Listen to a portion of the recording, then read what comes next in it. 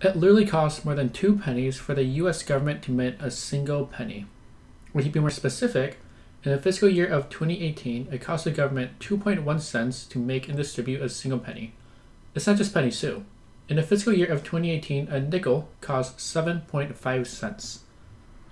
This is an increase from the previous year where a penny cost 1.8 cents and a nickel cost 6.6 cents, which is both an increase from the year before that where a penny cost 1.5 cents and a nickel cost 6.3 cents.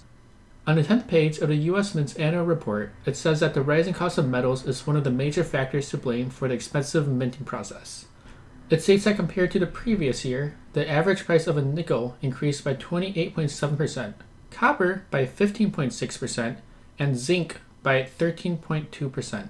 This is important because since 1962, pennies have been 97.5% zinc and 2.5% copper. Nickel coins are made from 75% copper and 25% nickel. The fact that the components of pennies and nickels have more monetary value than the coin itself has raised concern that people would melt the coins to sell the base metal.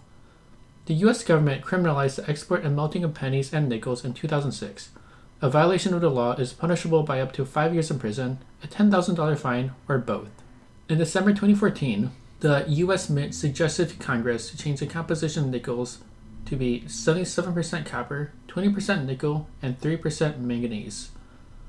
The government is currently experimenting with different metal compositions, but changing the penny and nickel is a bit complicated, since a change in a metal composition can render electric payment sensors obsolete.